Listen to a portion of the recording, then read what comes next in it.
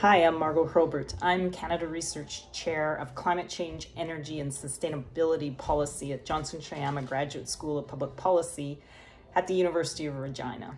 And I am very proud and humbled to be on the board of the Multicultural Council of Saskatchewan for the past year. I really loved working with such a passionate, diverse, energetic group of people on the board, and I'm very happy to run for another term into the future.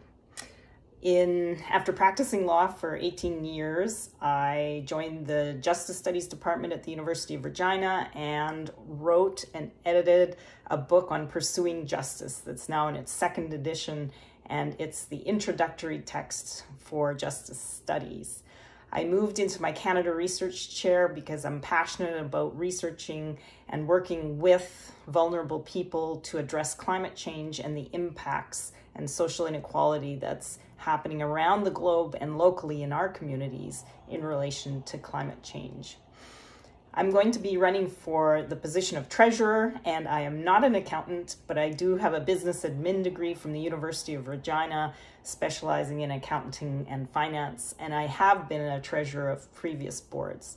So I'm letting my name stand and hopeful that I will be in this position for its term. So thank you for considering.